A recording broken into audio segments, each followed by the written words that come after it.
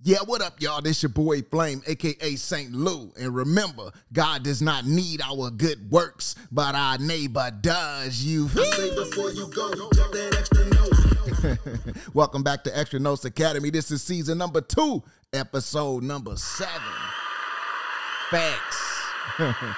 We moving along. We still talking about this EP, Extra Notes, and we're going to get into the second half of the interlude titled Good Works. But before we do that, somebody asked me a great question. The guy name, the person's name is Engine Man 02. What's up, Brody? He says, Engine Man says, Flame, were you moved to be baptized again after you learned of it as a gift of regeneration? It's actually a great question. So to answer it, I would say I was not. Here's why. So Paul says in Ephesians that there is one Lord, one faith, one baptism, right?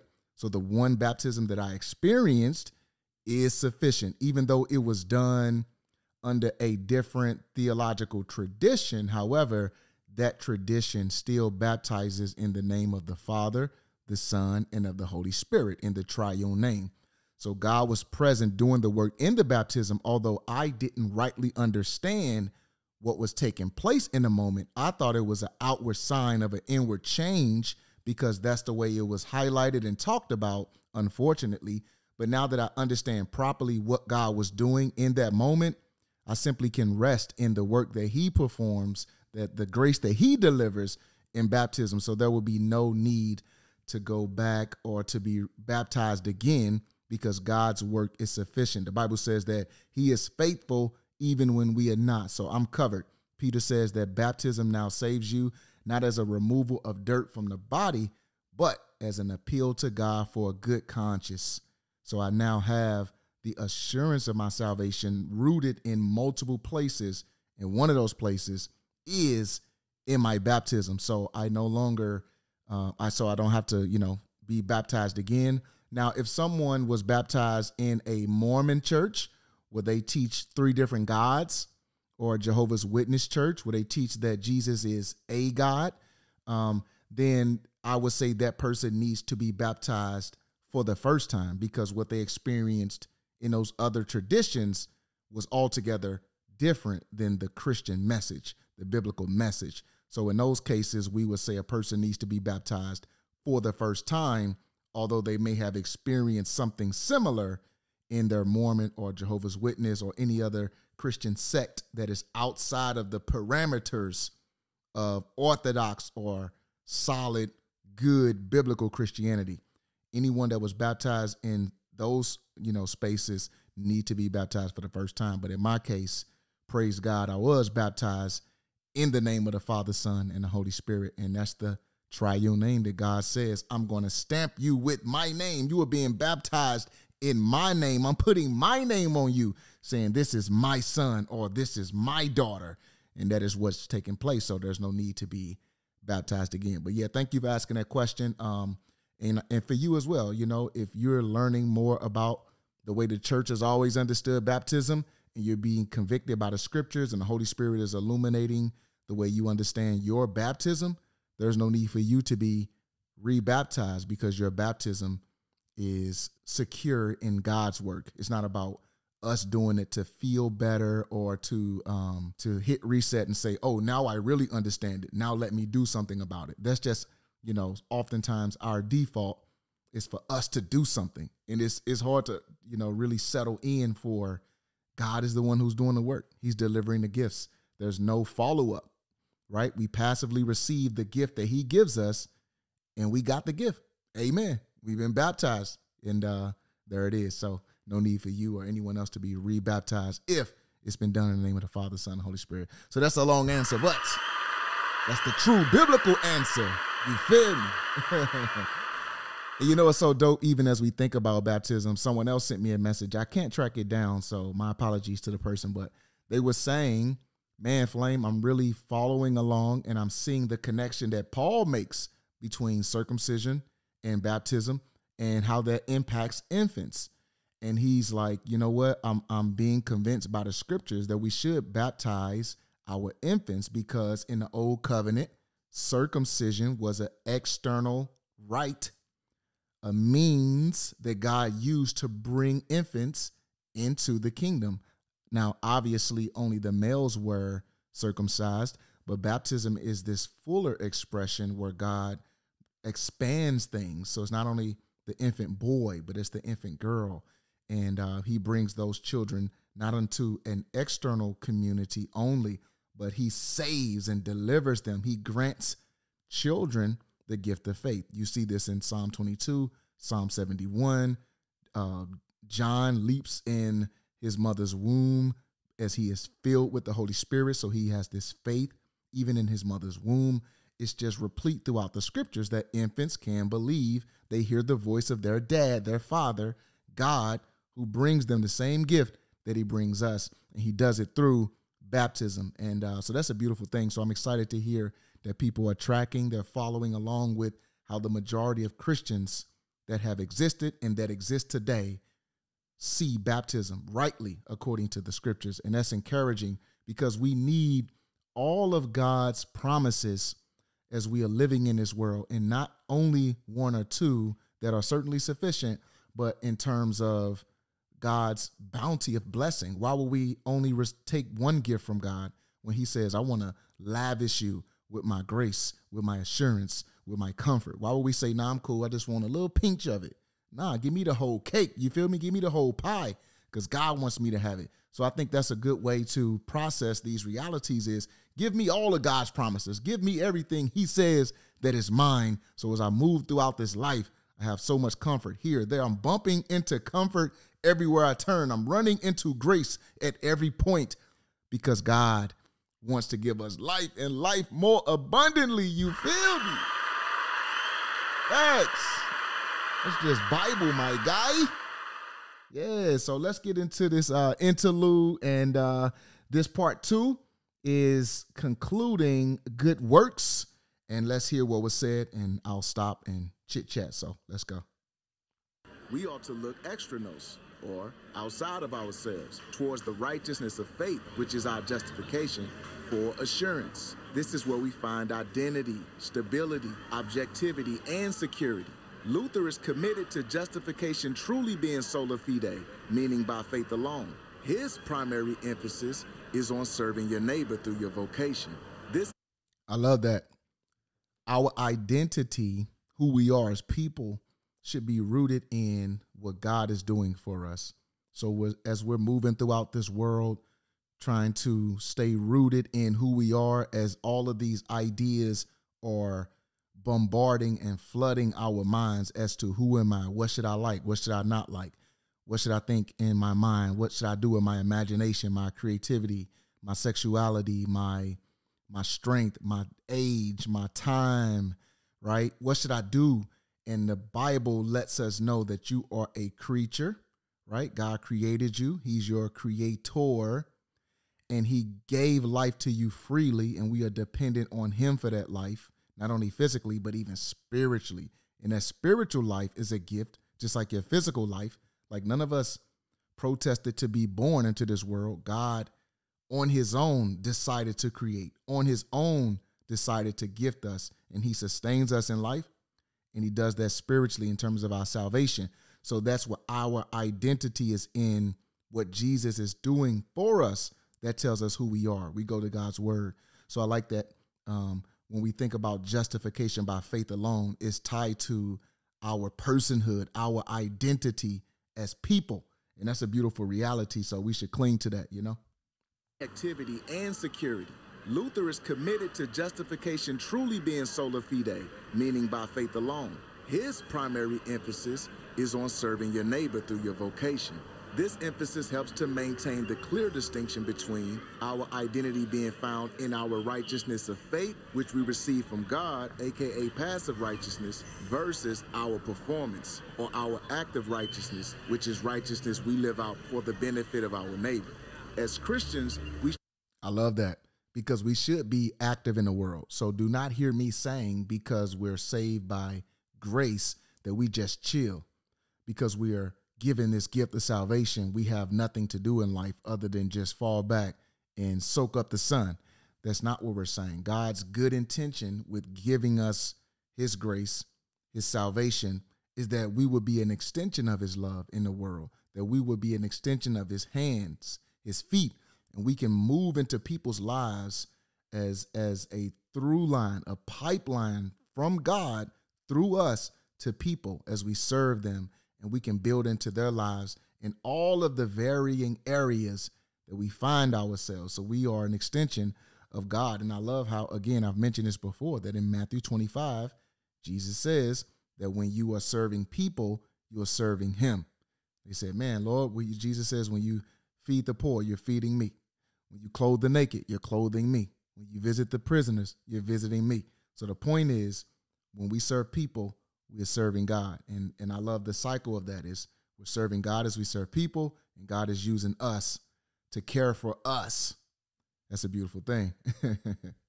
Seek both kinds of righteousness, but for different purposes. We should guard against our good works becoming the basis for our righteousness before God. And we should guard against our righteousness of faith being used to eliminate the need for good works. Our good works have value here on earth, coram mundo, but it does not justify us before God, coram deo. It is vital that we keep these separate. Beautiful. It is vital that we keep these separate. So hold dearly, hold tightly to that reality, because the old Adam will put pressure on us to blur those lines, because it is complicated and complex for us to think, to embrace that we can do nothing to earn our salvation. And so as God, by his Spirit, applies his words to our hearts, may we know that we are secure, that we are safe, and that God got us. Now we can move into the world and we can be active. And so whatever your skills are, whatever your talents are, God gave you those. So don't feel insecure about them. Sometimes people feel like, man, I wish I was this, or I wish I was that. And you start to be jealous or covet other people's talents and gifts, because sometimes in this world, we place more value on other things that, are praised, or things that go viral. We place more value on those things, and we become insecure. And but God says, no, I gave you the gifts that I wanted you to have. I gave you the talents that I saw fit to give you. Use those to the best of your ability. You don't have to be a genius in all of these different areas. Whatever your learning capacity is, whatever your mental, intellectual capacity is or is not. Amen. God gave you what he wanted you to have. Use it, enjoy it, expand it, multiply it in the world. And you'll benefit from that in terms of the excitement of being on mission with God and serving people. And people will be grateful for your service. And it's just, it's a beautiful thing that God has done for us in that regard. So, yeah, so that's pretty much it, man. Good works. I named it that because it's important to think that we still do have good works to do in the world, but we have to keep them rightly oriented and not mix them in the bag with our justification that's from God to us, that we can only receive from him, that gets us justification or being made right in his sight. Amen. Amen. That's it. Y'all already know what time it is. It's time to get back in this book right here, The Genius of Luther's Theology. So we're going to pick up where we left off, page 41, and this is titled, The Word Bestows the Benefits, Righteousness of Christ. All right, real quick. So if you want to learn more about ancient Christianity as preserved through Lutheran thought on important topics like baptism, the Lord's Supper, justification by faith alone, the law and the gospel, and so many other beautiful confessions, make sure you check out cph.org. There you'll find so many Christ-centered resources that'll help you grow in the grace and knowledge of the Lord and the hope of the gospel. You will find books, Bible studies, devotionals, and some of my favorites like The Spirituality of the Cross by Gene Veith, Has American Christianity Failed by Brian Wolfmueller, to name a few. You feel me? Make sure you go to cph.org, or you can go to cph.org/flame, and you will see a list of books that I've curated, that I've read personally, that have helped me out in my walk. So make sure you go there, tap in, grow in the grace and the knowledge of the Lord. You feel me? Let's get into it. As they inquired into how we receive the righteousness of Christ, the reformers made a critical distinction between Christ obtaining salvation for us 2,000 years ago and Christ delivering salvation to us centuries later. Here, Luther's strong theology of the word steps into the foreground. Although the work took place on the cross and the forgiveness of sins has been acquired, yet it cannot come to me in any other way than through the word. For Luther, then, a Christian who desires to receive the forgiveness of sins cannot run to the cross, for there forgiveness is not yet imparted to us, nor can we count on receiving it by keeping the memory of the suffering of Christ alive in our minds. Instead, we must go to the word that imparts, gives, proffers, and delivers the forgiveness of sins that has been purchased on the cross. Christ bestows his righteousness on God's human creatures through the Spirit, who brings it to us in the gospel. It's beautiful. Luther saw in his opponents both the medieval theologians as well as the more radical elements of the Reformation, such as the Anabaptist, a tendency to deal with God apart from the word. It's dangerous. In the former instance, the church claimed a revelation of God to its hierarchy. In the latter instance, they saw it as an inner voice within each Christian. And that's dangerous, because if we say that God speaks to us with this inner voice and it has authority above Scripture, how do we test that? Anyone and everyone can say, God gave me a specific word, a special word. And are we to just believe every person that says God says something to them? God gives us a sure way to know how he is communicating, what he has communicated, and it's in his word, it's in his Bible, rightly understood. In the former instance, the church claimed a revelation of God to its hierarchy. In the latter instance, they saw it as an inner voice within each Christian.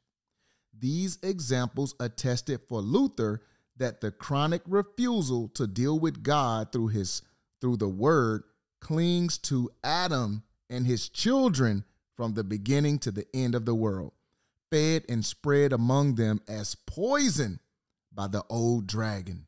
What we must not underestimate in a thought of Luther and Melanchthon is how the concept of promise, quote unquote, is central to their understanding of the gospel and their definition of faith. So this concept of promise is important. Let's lock that in. While, quote, good news, end quote, provides an etymological translation of gospel, it runs the risk of being viewed primarily as information about yesterday's events. I love that. Removing the temptation to just see this as mental assent to ideas, to trusting in God's promise. Beautiful, his good news. Like a newspaper, it deals with past events.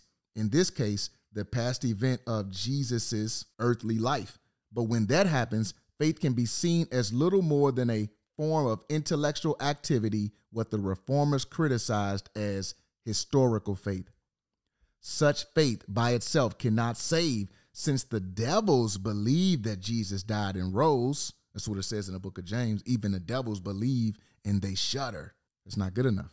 By itself, the biography of Jesus is not yet the gospel. So just these facts about him, that's not the good news. Not yet. It becomes the gospel when it grasps the sinner with the promise that Christ lived, died, and rose for you, quote unquote, and, quote, for me, end quote, and, quote, for us, end quote. The term promise highlights several things. First, the Bible is filled with promise. The promises of God highlight the unity of the Old and the New Testaments better than the term good news. Second, the promise brings out the personal and relational character of God. God himself makes promises to us. Third, in the gospel, God promises that he will receive us into the new age as fellow Christians and co-heirs with Christ. The promise is a pledge and guarantee of God's favor in the eschaton, meaning the end times. Finally, and most important for Luther, the promise is not an announcement that will be fulfilled only in the future. It is a creative word that takes immediate and present effect. In the here and now, it brings about the very thing that it announces about the future. It creates the reality that we are justified. It announces that we have gone through the eschatological judgment ahead of time. Judgment has already been taken care of for us even before the last day. The word that freely justifies us is the same word that first gave us physical life. Luther liked to say that God has his own grammar when he speaks. His words are not like our words, which we speak into thin air. Instead, God's words makes things happen. Ooh, let there be, and it was. Man. Commenting on Psalms 2, Luther stated, and when he speaks, the mountains tremble, kingdoms are scattered. Then indeed the whole earth is moved. God's word says what it does and does what it says. Indeed, by his word, God calls into existence the things that do not exist. Romans 4:17.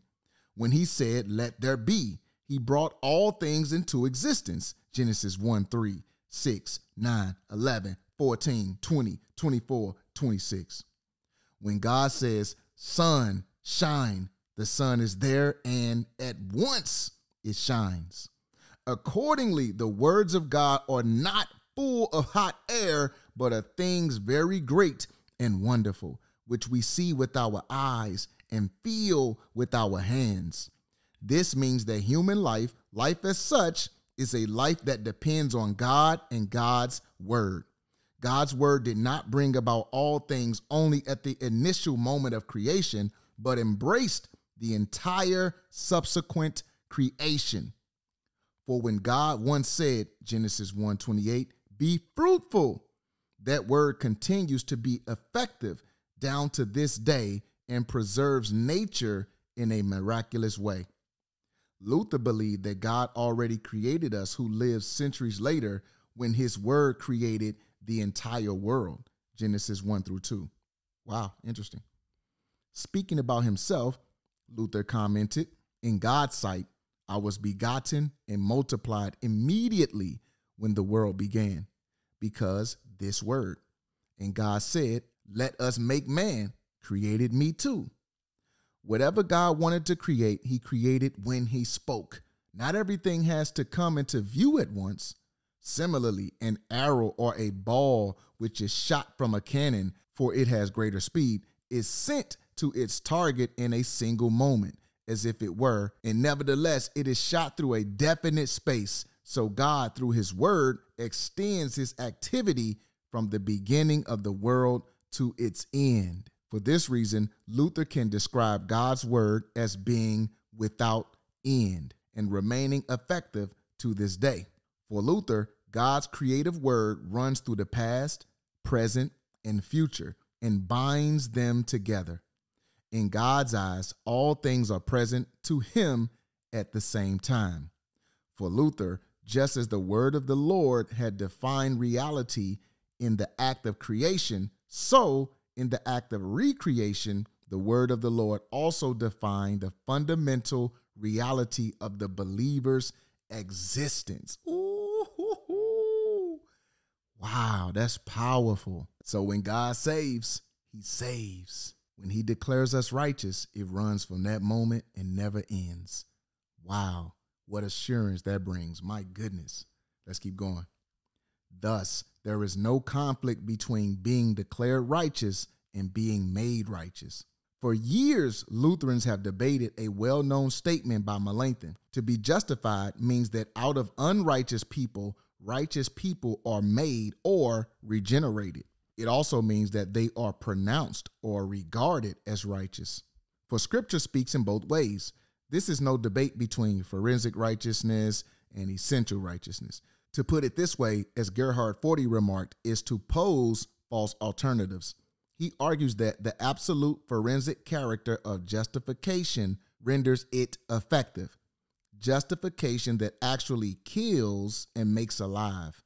It is, to be sure, not only forensic, but that is the case only because the more forensic it is, the more effective it is. Thus, justification is not a legal fiction. The word does what it says. When God declares a person to be righteous, that person is actually righteous. The word has brought about a new reality. A new relationship has been established. Luther did not define the status of the believer as if one were righteous.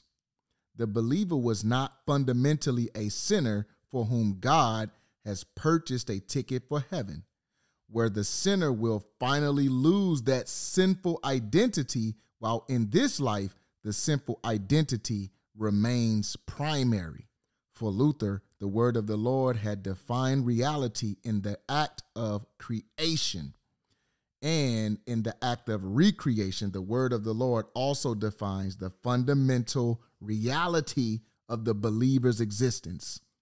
In this word, God created a relationship in which the new identity and status is determined by the word. With their understanding of the gospel as promised, the reformers provided a new understanding of the sacraments. In this word, God created a relationship in which the new identity and status is determined by God. With their understanding of the gospel as promised, the reformers provided a new understanding of the sacraments. By the mid-1520s, Luther moved beyond an Augustinian Platonic framework for the sacraments that viewed them as signs of a reality that lies elsewhere. He moved toward a view of God's word in its sacramental form that brings the benefits of Christ into the world. In baptism, we here and now undergo the death and resurrection that we will go through when Christ returns. Thus, baptism does not simply initiate us into a life of progress, dying and rising through repentance, by which we slowly become emancipated from sin. Paul teaches that baptism is not a sign, but the garment of Christ. Woo! In fact, that Christ himself is our garment. Holy absolution is God's eschatological word, his final word, spoken in the present. The Lord's Supper imparts the body and blood of Christ for the forgiveness of sins, for pardon in the last judgment. Thus, it promises that we will participate in the eschatological banquet in the age to come.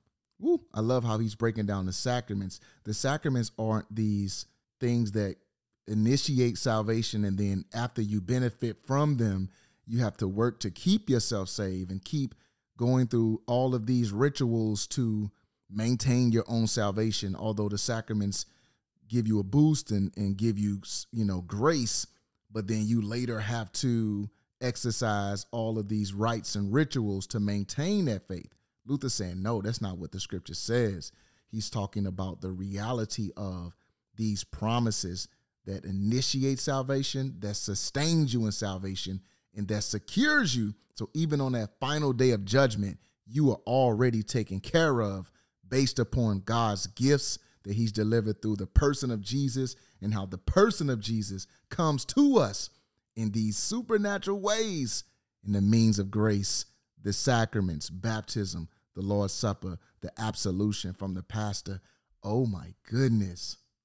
This is rich. Wow. Selah. Whoever partakes of it already now sits at the table of the Lord, and one day will be his guest in the future reign of God. Receiving with the mouth the body and blood of Christ brings to remembrance the death of Christ and arouses the anticipation of the coming of Christ. In the meantime, the reception of the body and blood of Christ is food for wayfarers enabling them to wait for centuries or even millennia for Christ to return. The declaration that we have been vindicated or justified does not come directly or immediately out of heaven to us. Instead, God delivers his promise to us through another human person in a very creaturely fashion. God is okay with using creation. He's okay with using means. His creation is good. It is not beneath him to use earthly elements. That is a false notion that has been circulating and dominating American and Western Christianity for too long. God says, this creation is good. I can use it how I want for your good, for your benefit. Facts. God engages his people again through the relational dimension of life. God established the ministry of the word. The reformers drew on the rationale of Paul in Romans 10, that in order for people to believe, they must hear the word. But for them to hear the word, it must be proclaimed to them. And in order that it might be proclaimed, God sends people to proclaim it. Thus, another person speaking in the name and on the commission of God speaks this promise to me. Yet it is the speaking and acting of God. The reformers like to quote the words of Christ to his followers. He who hears you hears me. Luke 10:16. The moment we turn away from God's promise, we are left with ourselves and our judgment about ourselves. This is good. This happens when you remove the reality of what the sacraments are. It leaves us to ourselves, and it leaves us to be judges of ourselves. So now we're trying to use our own feelings, our own intellect, our own memory of our past achievements, spiritual achievements, so we can feel good about it and find some comfort. Like, yeah, I'm really saved because 2 weeks ago I didn't do that bad thing, or for two years I've been doing good, although I messed up a couple of times last week. And we're looking for all of these things to cling on to as we are judging ourselves, trying to do our best job. But that's sad and unfortunate, and it leaves you as a frail, feeble person without the hope and the promise that God delivers us through his word in these supernatural realities that we know as the sacraments, using physical, regular, earthly things like water, bread, wine, a preacher, a person, a fellow sinner. Wow. This is to fall back into uncertainty. The Lord who came near to his chosen people in the person of Jesus Christ comes near to them through the words he has others of his chosen people to speak. In this way, he bestows passive righteousness, for he wants them to have the peace and joy that comes from being certain that he loves them and will remain their Father. God cares about our certainty. So he gives us his word in all of these different ways so that we can know, so that we can be completely assured and not have to doubt, not have to live in that doubt, and to function as our own judges, trying to recall how good we are, if our good deeds outweigh our bad, and if we're good enough, and trying to remember and to reflect and to ponder or to intellectually know enough doctrine or theology.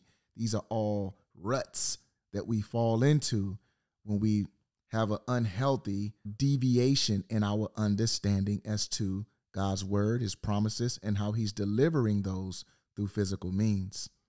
The sacraments, his visible word. Next section. Righteous by the joyous exchange. A promise without faith accomplishes nothing, but faith without a promise has nothing to which it can cling. For Luther and Melanchthon, the promise of new life in Christ and faith in that same promise were corollaries. A promise by its very nature seeks a response. For example, when a young man makes a proposal of marriage to a young woman, his proposal seeks a positive response that joins their two futures together. A promise seeks to elicit the response of faith. Faith grasps the promise. And in this way, the promise finds its realization and fulfillment.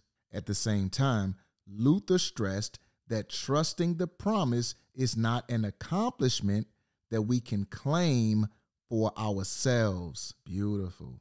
Let me read that again. Luther stressed that trusting the promise is not an accomplishment that we can claim for ourselves. On the contrary, faith is the work and gift of God, who justifies a person by giving faith to that one. To that end, the promise of the gospel itself creates and sustains that which it seeks, faith. In an analogous way, we observe that in human relationships, speaking psychologically, those who are trustworthy elicit our trust. They do not command or compel it. People have confidence in savings bonds since they are backed by the full faith and credit of the United States government. It is much more the case with the promise of God. It is as unshakable as God is, and so it is trust creating.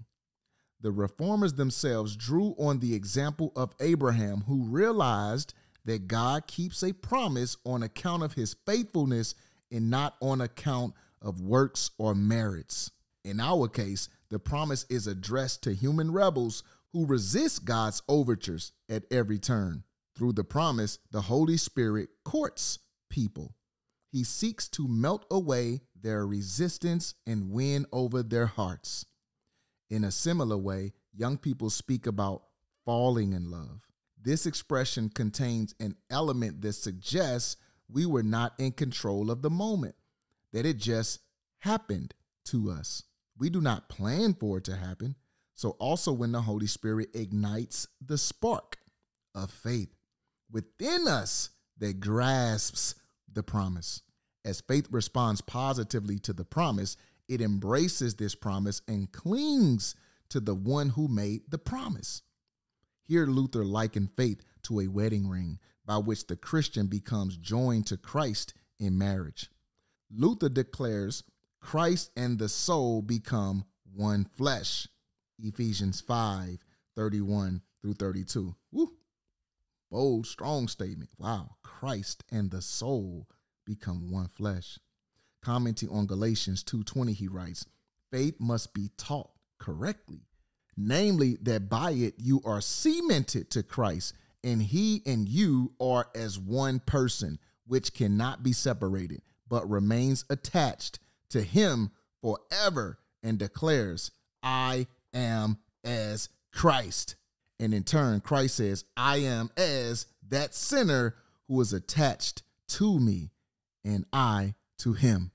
Wow. For by faith we are joined together into one flesh and one bone. Christ is not only the object of faith, but is himself present in faith. Ooh, beautiful. The believing heart holds fast to Christ just as the setting of a ring grips the jewel. We have Christ in faith. Faith does not leave Christ outside as if he were merely someone to think about or believe in, but embraces him, saying, he is my beloved and I am his. By creating faith and joining us to Christ, the word of God affects what Luther would call a wonderful or joyous exchange.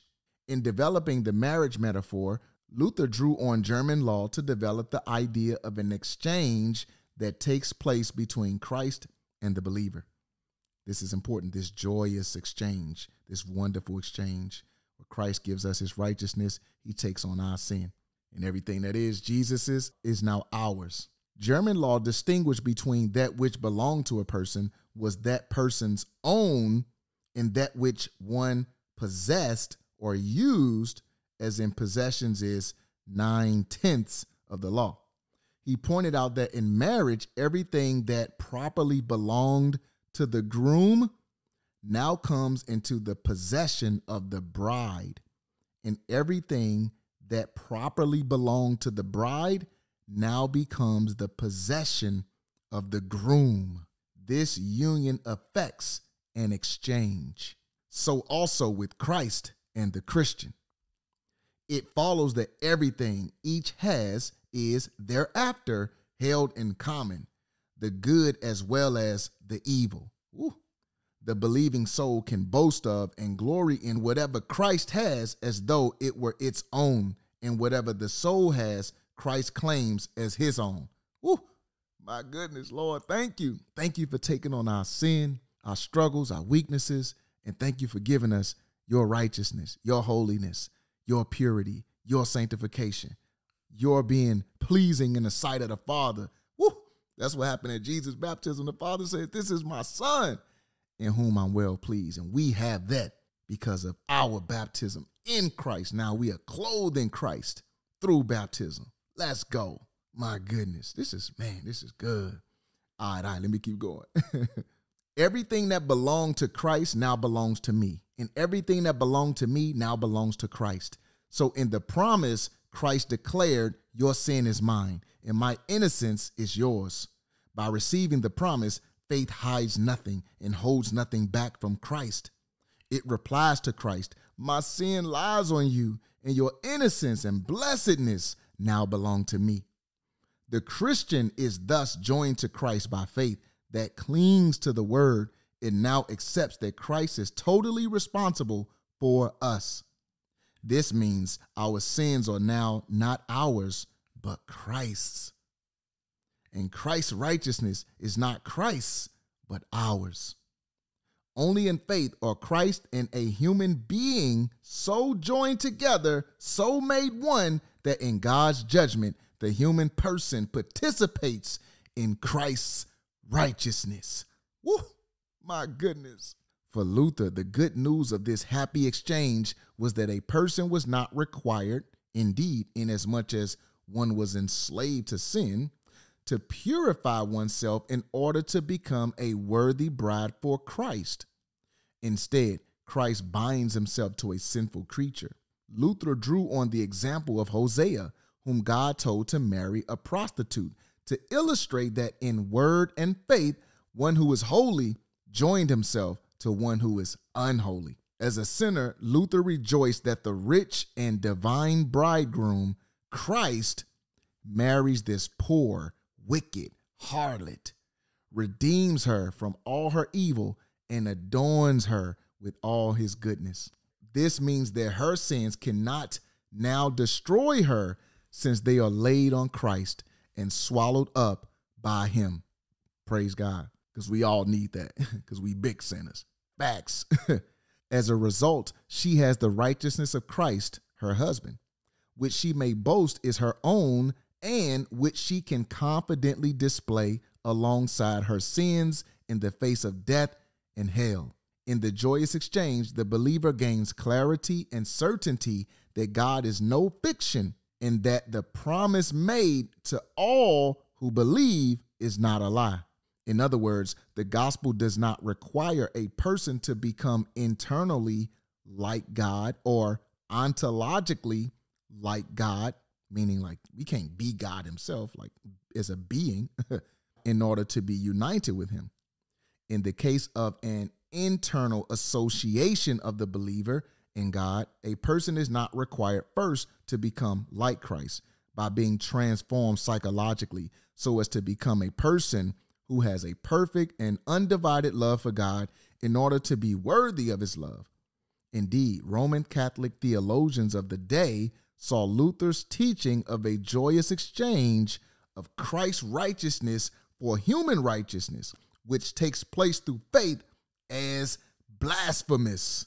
In 1526, Jason Hochstraten, the Dominican Inquisitor of Cologne, summarized the traditional Catholic teaching on the subject as he ridiculed Luther's concept of the joyous exchange, in which the Holy Christ unites himself to the sinful creature and thus eradicates our sin by making it his own and replacing it in us with his own righteousness. What else does those who boast of such a base spectacle do than make the soul a prostitute and an adulteress who knowingly and wittingly convenes to deceive her husband Christ, and daily committing fornication upon fornication and adultery upon adultery makes the most chaste of men a pimp, as if Christ does not take the trouble to choose a pure and honorable lover, as if Christ requires from her only belief and trust and has no interest in her righteousness and other virtues, as if a certain mingling of righteousness with iniquity and of Christ with Belial were possible. These people being critical of Luther, like. Hosterton lamented that Luther listed no preconditions for the spiritual marriage of the soul with Christ, except that a person believes that Christ will bestow on him or her all that Christ promises. He complained that Luther did not speak about the mutual love by which the soul loves Christ. Luther said nothing about keeping the commandments, to the keeper of which eternal life is both promised and owed. After all, in Hosterton's view, the key to union with God was to become more and more like God by acquiring the virtues Christ himself had exhibited. In the case of the ontological association of God and the believer, the person disappears into God by being absorbed into God's divine being, so as virtually to lose one's individual identity as a human creature. Luther's cementing together of Christ and the sinner does not blur the distinction between the creator and the creature. But in the early 1550s, the Lutheran reformer of the city of Nuremberg, Andreas Osiander, taught an ontological transformation of a person by contending that the believer is united with the divine nature of Christ. That's wrong. Osiander maintained that the essential righteousness of Christ's divine nature, his righteousness as the second person of the Trinity, becomes the believer's righteousness before God.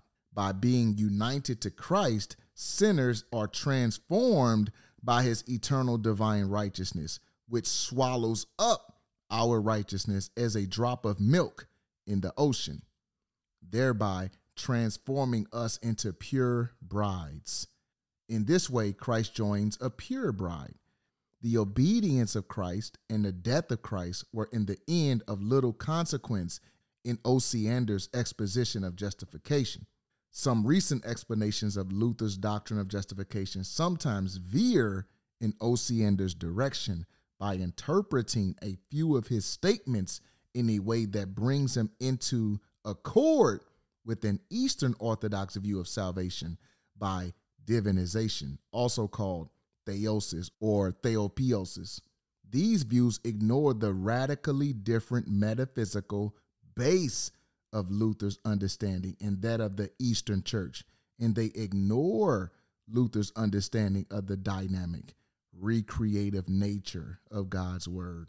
Luther opposed both the views of salvation by psychological transformation and the view of salvation by ontological transformation, both of which make sense only in a Platonic, spiritualizing frame of reference. He held that the verdict of justification does not come at the beginning or end of a movement toward becoming increasingly righteousness. Instead, it establishes an entirely new situation. The joyous exchange is thus not a substantial exchange, but a relational exchange.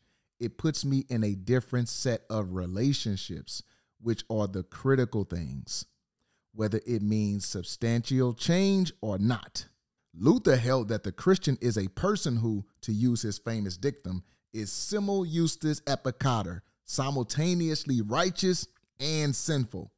The Christian is righteous by God's recreative pronouncement, and the response of faith in Christ, whose righteous obedience is reckoned to the believer, and sinful by virtue of one's fallen human psychological disposition and imperfect performance as a fallen human being. In his usual way, Luther expressed it succinctly and elegantly. Though I am a sinner in myself, I am not a sinner in Christ. Or to put it another way, in myself, outside of Christ, I am a sinner. In Christ, outside of myself, I am not a sinner. We got to end it right there. But let me read it one more time. Though I am a sinner in myself, I am not a sinner in Christ.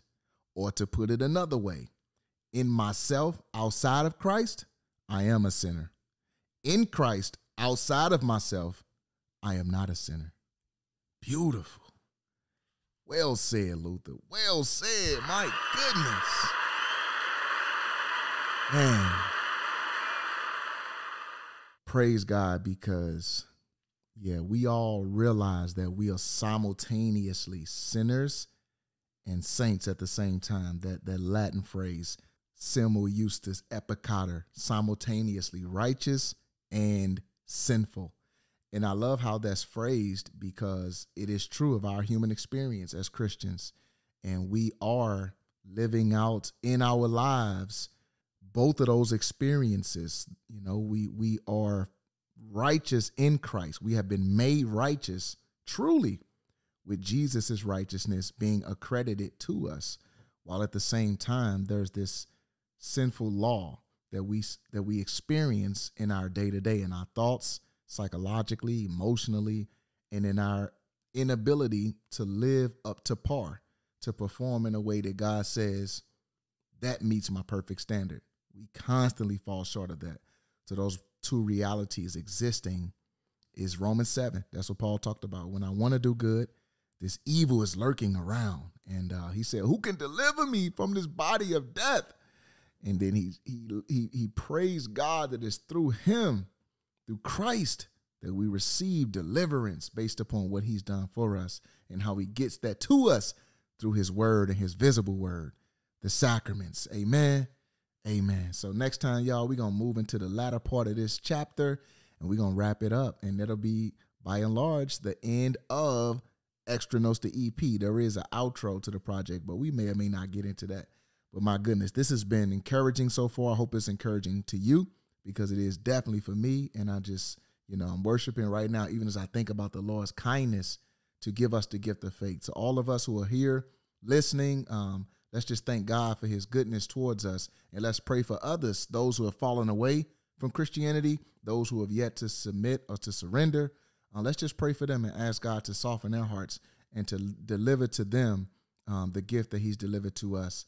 So, yeah, that's my prayer. That's how we're going to wrap it up. But y'all already know, this your boy Blame, a.k.a. St. Lou. And remember, God does not need our good works, but our neighbor does. You. Before you go, that extra note.